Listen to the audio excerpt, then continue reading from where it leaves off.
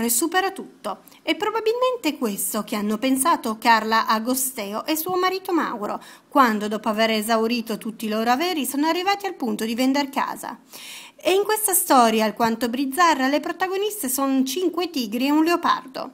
Infatti Carla e suo marito, per continuare a prendersi cura dei loro animali, al momento vivono in un container poco lontano dalle gabbie. E anche adesso che le spese sono aumentate a causa della nascita di 5 cuccioli, non si arrendono. Il piccolo zoo, ospitato all'interno del parco Martinat, però suscita non poche preoccupazioni. La prima a sollevare la questione è stata Piera Bessone, consigliere comunale di Pinerolo. Oltre alla sicurezza si pensa anche alla salute dei felini, che ad oggi, però, dalle ultime visite fatte dagli veterinari dell'ASL 3, sembra essere buona. Ma nonostante tutto, per Carla e Mauro la paura che un giorno qualcuno possa portar via le tigri è forte. A quel punto nessun sacrificio sarebbe sufficiente da parte di chi per amore vive in un container senza acqua corrente. Il Centro Studi e Museo d'Arte Preistorica CESMAP di Pinerolo sarà in missione scientifica con la RAI in Turchia nel sito archeologico Göbekli Tepe a partire da domani e fino a metà maggio. Nel 1994 il professor Claude Smith scoprì il complesso monumentale di Göbekli Tepe, considerato il ritrovamento archeologico più stupefacente degli ultimi anni, risalente addirittura a 7000 anni prima delle piramidi d'Egitto. I templi circolari, costruiti con grandi pilastri litici del peso medio di 50 tonnellate, saranno l'oggetto dello studio, su cui si raccoglieranno informazioni scientifiche e si realizzeranno alcuni servizi televisivi per le varie reti RAI.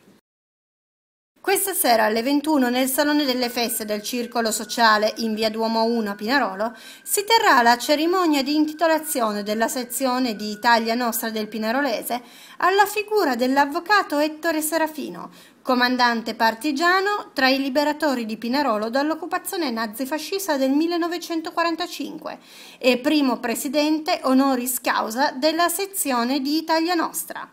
Saranno presenti alla serata tra gli altri anche i figli Adolfo e Andrea Serafino, Dario Seglie, promotore della fondazione di Italia Nostra del Pinerolese, Giorgio Griva, accademio del Club Alpino Italiano, Riccardo Vercelli, presidente dell'Associazione Nazionale Partigiani d'Italia, sezione di Pinerolo. Inoltre, nel corso della serata verranno letti alcuni brani tratti da scritti di Ettore Serafino e sarà proiettato un video. Prendono il via domani i festeggiamenti in occasione del 25 aprile. Per domani, in memoria della Resistenza, è stata organizzata dall'ANPI e dal Comune di Pinerolo una fiaccolata che avrà inizio alle 21 con partenza da Piazza Facta.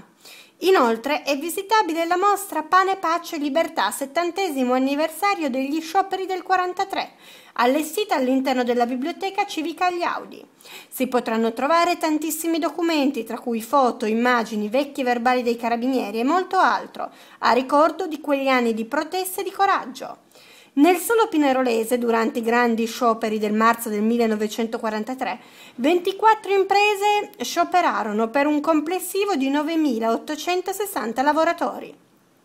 All'interno della mostra anche i racconti di quegli operai che, determinati nella protesta, rischiarono il carcere.